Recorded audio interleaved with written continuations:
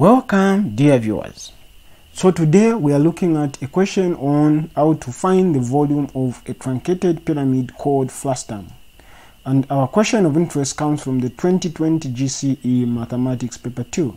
And it reads, the figure A, B, C, D, E, F, G, H below is a frustum of a pyramid. E, F, G, H and A, B, C, D are squares of sides 8 cm and 12 cm respectively. Given that the height of the frustum is 3 cm, calculate its volume.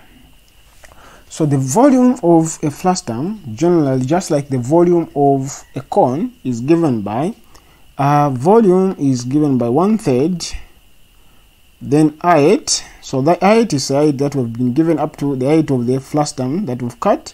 Then the base, which is in this case we shall call it A. Then you square that base, then plus the length of the top base, which is in this case B square, then plus the multiplication of the two bases. In that case, that's what we are looking for.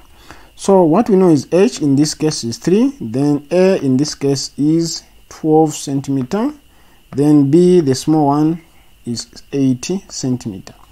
Then substituting there, what we get is 1/3 multiplied by 3, then we multiply by basically 12 square, then plus 8 square, then plus then 12 times 8.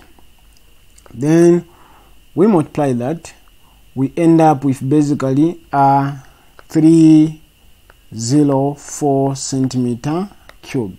So basically this is how you find the volume of the frustum to get the 6 marks as quicker as possible.